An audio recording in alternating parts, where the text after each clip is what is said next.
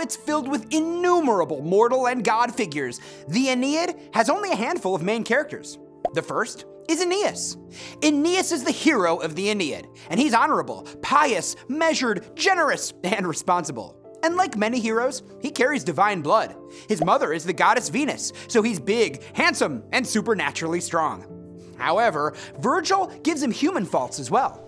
At times, Aeneas is unsure or conflicted, and he can get carried away by his feelings. Aeneas has an important fate awaiting him. A fictional hero written into historical battles, he's destined to found the line of leaders in Italy that develops into Romans. The goddess Juno is Aeneas' main antagonist, opposing him from start to finish. She never stops scheming to try to prevent Aeneas' fate. Her enmity for the Trojans springs from losing a contest between goddesses to choose who was most beautiful. Frustrated in her marriage to Jupiter, she is jealous, vengeful, and holds a grudge. But her powers cannot change Aeneas' destiny, which has been set by the fates. Turnus is the primary hero for the Latin forces that fight Aeneas in Italy. Like Aeneas, he's large, attractive, unusually strong, and the son of a goddess, a more minor one. He fights heroically in battle. But unlike Aeneas, he's impulsive and arrogant, with an exaggerated sense of his own importance.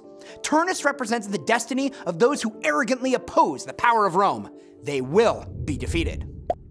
Queen Dido is pushed by Aeneas' mother Venus and Juno, Carthage's own patron goddess, into a love for Aeneas that is very close to madness. Aeneas' fate inevitably takes him away, and the madness drives Dido to dramatic suicide. Virgil also gives her death historical consequences, attributing it as the root of the long conflict between Carthage and Rome. Dido is a memorable symbol of the tragic consequences when the careless will of the gods conflicts with the inevitability of fate. Anchises is Aeneas' father. Wise and strong in character, he always does what he thinks is best for his son. He isn't always right.